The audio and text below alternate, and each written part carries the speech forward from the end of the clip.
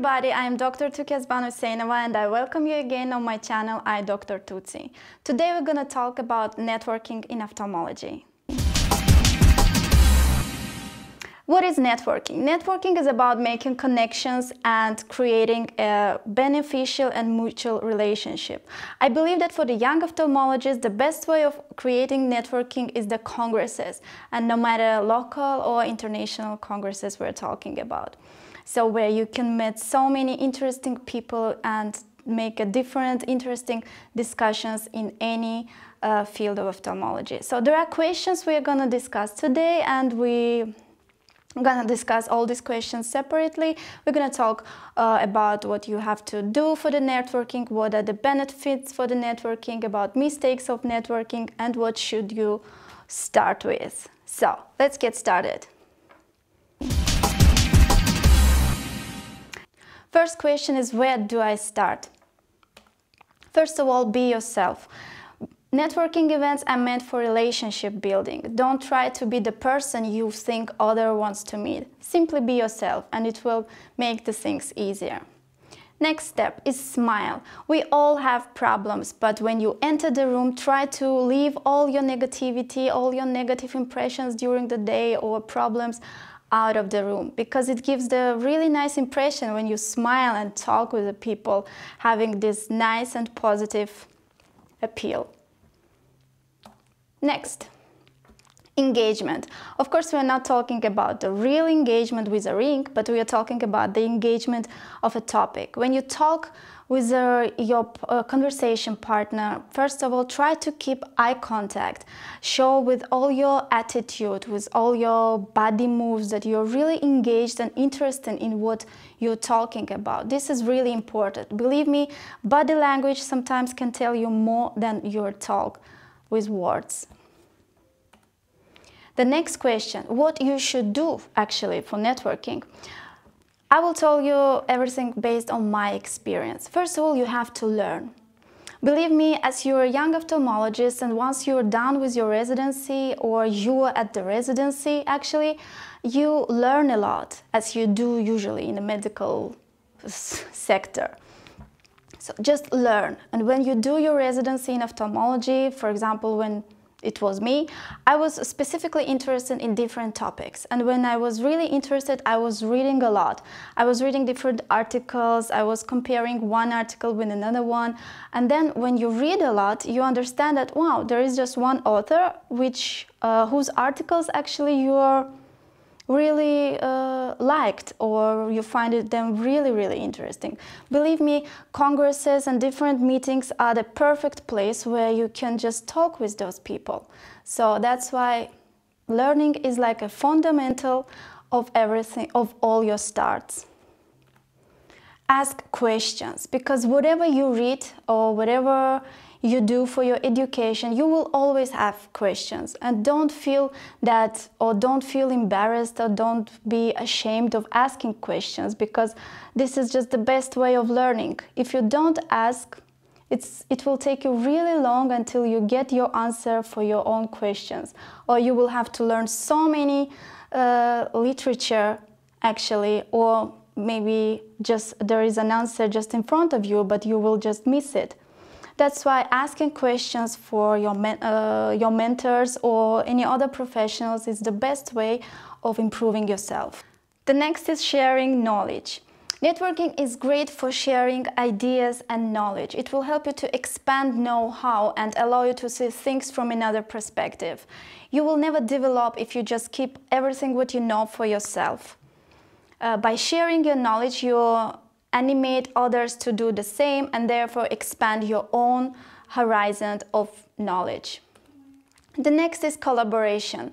Since you're not the only one who is engaged with ophthalmology and there will be always someone who is really better than you, try not to compete or compare yourself with those people. Just try to be nice and try to collaborate with those who is really professional. It's always nice because you can learn so many things with those people. And believe me, team working is always better than lonely working. Then keep in touch. It's often said that networking is where a conversation begins but not ends. There is a 48 hours rule. So once you meet someone and make a nice conversation and discussion about something, you can just within 2 days email this person, tell him how great it was to meet him and have this discussion, and try to keep in touch with that person and just be updated in one and another topic which you already discussed. And nowadays we have so many social networking which allows you to keep in touch easily. The next question is, what are benefits of networking? So, first of all, opportunities.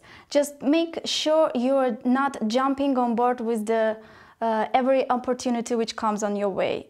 Try to think before you do your decision and before you do your right decision. But this is for sure that networking gives you a lot of opportunities. Next benefit is connections. It's not what you know, but who you know. Networking provides you with a great source of connections and really opens the door to talk to highly influential people that you wouldn't otherwise be able to easily talk to, nor find. The next, connect through connections. Remember, you are not just gaining exposure to people in the room, you are building connections with their network too. So, for example, when you have a discussion with someone, during a discussion may be offered from that person, and that person will introduce you to another person. So this is how connection through connections works. So this is also a very great benefit of networking. The next benefit is advice. Having like-minded colleagues to talk to also gives you the opportunity to get advice. For example, when you discuss one project or when you're doing something, you can talk with a colleague, and this colleague who already had the experience of doing the same what you do at the moment may give you really good advice and help you to avoid any mistakes which you may have. The next is positive influence. For me personally, when I go to any seminar or congress and when I listen interesting topics or when I am just taking part in the interesting discussion, it gives me a lot of positive energy and it motivates me really good. And when I talk with these ambitious people or scientists who is working so hard and they are so in love in everything what they do, it gives me just a relief of energy, and it's really nice feeling. So it's really good benefit. The next, increased confidence. Networking is great for people that are not confident, as it really pushes them to grow. So when we talk and meet different kind of people and when we realize that it's actually good just to be yourself and to talk easily what you do, it increases your confidence. You just realize that this socializing, it's very simple. You just go, you talk, and everything goes by its own, and it increases confidence, and the next is just a step forward for personal growth.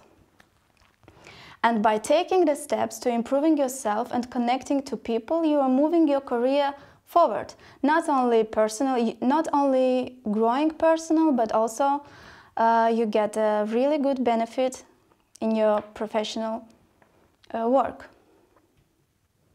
The next benefit is friendship. Making new friends and socializing is an important aspect of our human nature.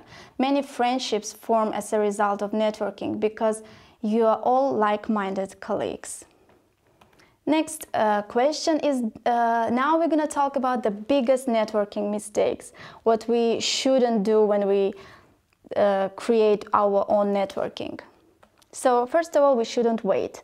We shouldn't wait in the corner of the room thinking that, yeah, there should be someone who will just approach me and to talk. I can share you my own experience when I was in Belgium at the Pediatric and Strabismus Congress, and it was my first congress after Strabismus Fellowship in Turkey. And actually when I went there, I didn't know anybody and there was no one from my country. So I was really enjoying all the lectures, and it was really interesting for me. But on the break time, I was standing alone at the table, at the little round table like this, and drinking my coffee. And I was just looking around and really couldn't make any step to start talking with someone, and I didn't know how to do it actually. So, but there was just next to me another table of young ophthalmologists, and they were talking, and they had really interesting talk, and they just looked at me and invited me to their group. This was really nice feeling, and yeah, after that we just talked. I met so many interesting colleagues after that, and the next 2 days we had also dinner all together, and I met also a very nice lady who gave me the book which she wrote. It was about visual field, like how you have to analyze and etc. And she sent me this book to Baku the next few weeks when I was already back. And actually this book I took to my clinic, and many colleagues of mine read this book. I really enjoyed it. So this is how it simply worked. I was invited to a group of young ophthalmologists, we talked, then I met another doctor, then I met another one, then we talked, she sent me the book. So this is how simply it works. So don't wait, and just be active and socialize with people. The next mistake is afraid to ask. Whenever and whatever you ask only shows how strong you engage to the topic and you desire to learn. There are many people who just really shy or embarrassed to ask questions because they're afraid to be judged from other people and thinking like, such a stupid questions. Believe me, there is no stupid questions. As long as you want to learn something, there is no stupidity. Next, being selfish but selfless. Believe me, it's not only about you who tries to build the network, but also others. If someone in your network matches the interest you encounter and at an event, don't hesitate to share those details. It will only strengthen your relationship. Just try to be helpful. If you talk with someone and you realize that you can help this someone by giving advice or by introducing him to someone else, just do it. Because this will only show how positive a person you are, and it will give just a very positive impression about you. The next, being a card spammer or pushy. There are many people who just try to talk about themselves always highly, or just to give someone so much information about yourself without being asked to actually. So this is really wrong, because you just push too much and you just bother a little bit too much. So don't do that, and try not to give your business card until you're not asked for. And that is basically it. So thank you for watching this video. I hope it will be very informative for you. This is how we should create our networking. I think this is the compact information for the young ophthalmologist who just begins their career. Thank you for watching this video again, and I'm wishing you a very good day. Hope to see you again in my next video. Have a good day. Bye.